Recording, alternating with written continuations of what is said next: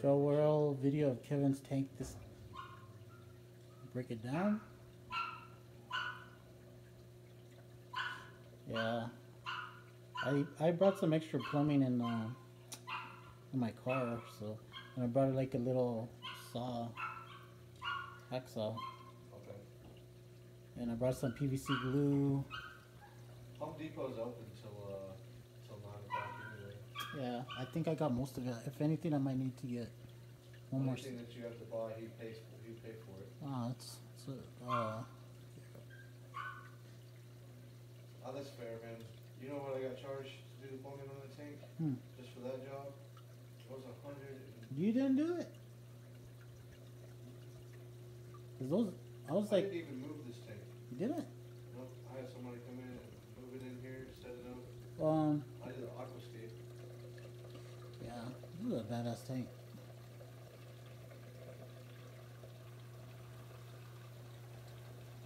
Yeah, I'm gonna miss it. It's gonna look different in here walking in and not seeing it. That's old school. I like the old school cabinet. That's what I like about it. It's very. I like the 6-foot tanks. I also have my little 20 going on right now. I just have Zoa frags in there. Yeah.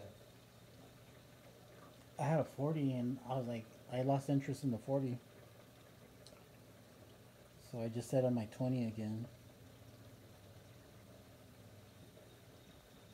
I think they're here. They're moving it.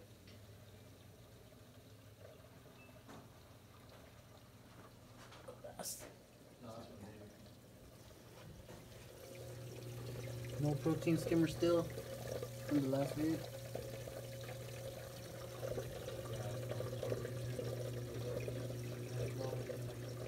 And you're gonna lose everything in a year. I was like, all right, I'll just keep it running for 2 years.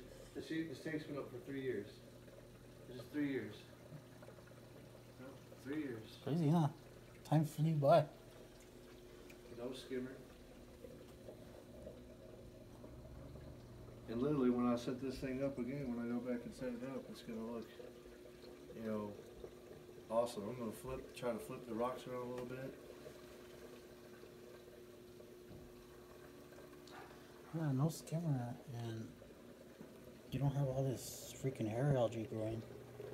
Yeah, because from the phosphates, Yeah, it's not a lot. It's not a lot of algae growing at all. I mean, it's a little bit. The normal glass, yeah. The rocks look a little bit green, but I mean, this is 3 years old. So I mean, all I'd have to do is literally put this in a. Even my cleanup crew from 3 years ago is still alive in here. Look at it. It's crazy. Some of my cleanup crew is still here. I told them we need to invest some money in some snails and some more crabs because there's a lot of dead shells around here. That's a cool wrasse. That's a yellow. Is that chorus wrasse? Yeah, they eat. What is it? What are those little worms? Flatworms? Yeah, they pick worms off of SPS corals. Yeah, I didn't notice that they had a yellow, like an orange striping on the face. That's a male.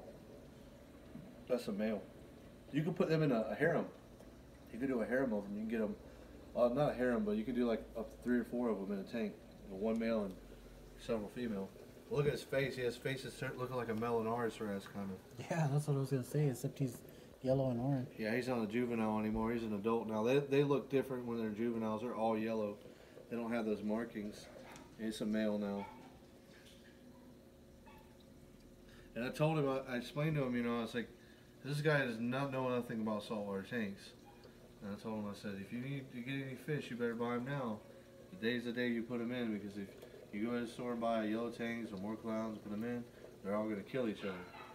So. Well, the cool thing is you're going to re-aquascape it, so you're going to change up the rock for all these fish. Yeah. Yep. For these guys. So.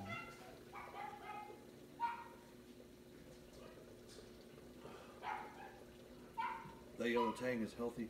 Yeah, he's good. He's one of the strongest fish too. Mean as fuck. Yeah. That's the boss of the tank. There's my dory back there, hiding. It's gonna be a bitch getting these fish out. Nah, because once you drain out the water, get all the rocks out. Yeah. That wrasse will be the hardest one. You know what? I almost couldn't find my wrasse when I moved my fish into the 180. Mm-hmm. That was the only fish I couldn't find, so I started scooping. You have to. Yep. And I got them out of the sand. And I have most of my tank is no sand in there anymore, but there's still a little bit of sand for them. Jeez.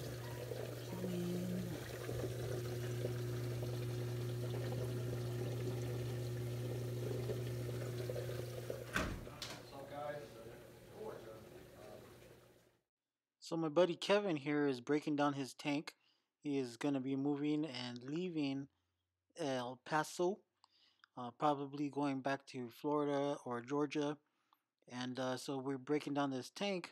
And as you can see, the best way to catch fish is to drain it all away, take out all the live rock. The only fish that he has left in there is a yellow coarse wrasse. This tank has been set up for 3 years with no protein skimmer. If you guys remember that video, I'll show a link right there for you. But Kevin brought over plenty of manpower over here. Daniel's the new owner of this tank. He's going to be moving this tank with Kevin, and I'm just going to go ahead and take care of the plumbing for him.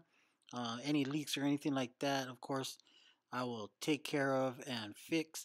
But hopefully we get a first time go at the station and no leaks at all. I'm excited to see the new aquascape, of course, the new tank. It's going to go a different direction. I did have to pick up a couple of couplings.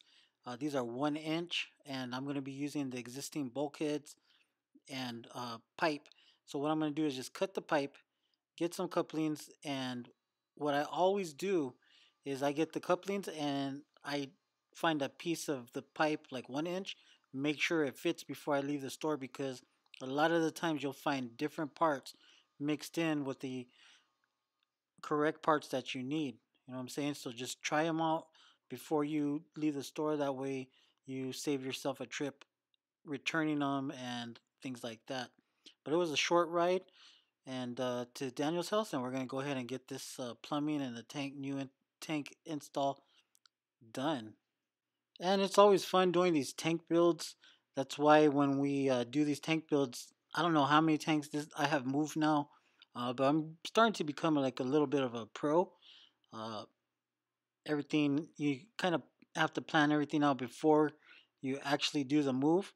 What you want to do, you have to have the containers, things like that. Have heaters, power heads on hand, buckets, and of course those buckets, the trash cans with the wheels, are the best to help you move lots of water.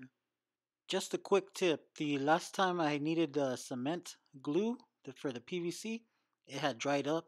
This time I stored it upside down, and as I stored it upside down, it didn't evaporate on the inside. The primer itself, you gotta have no choice but to store it on top. By keeping the glue upside down in a clean container worked. As you can see, you start off with a small tank and you end up going to a bigger tank. Before this tank was actually installed, Kevin got the water hose, sprayed down the tank, cleaned up all the old sand, things like that. And as it was tilted upright, I went ahead and took advantage of the bulkheads. I made sure that the bulkheads were tight. And then right now what you see me doing is checking for any leaks. Before you even start plumbing, you need to make sure your bulkheads are not leaking. So that's what I'm doing. I'm totally wiping underneath the glass to dry off any water and keeping an eye on the bulkhead.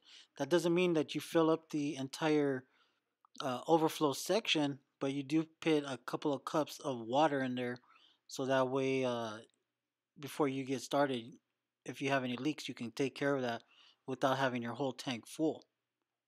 Because believe me, if you do not plan ahead and check all the little attention to detail things, you're going to pay for it later. So everything was good, and we're going to go on to the next step, which is putting some PVC glue with some couplings and use the existing plumbing.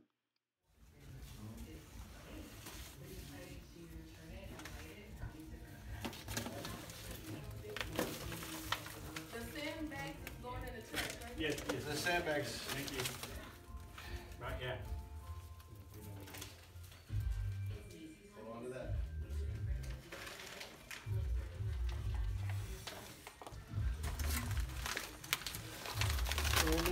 tea.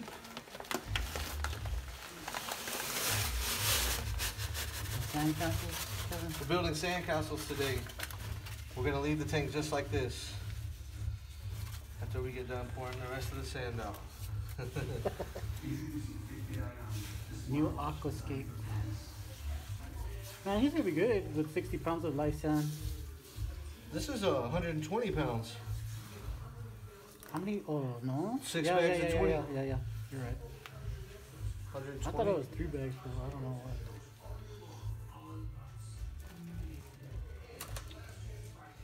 That's good.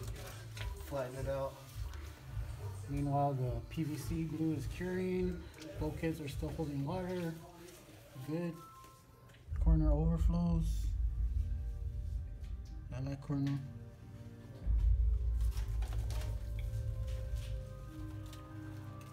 This is a marine land, huh? Yep.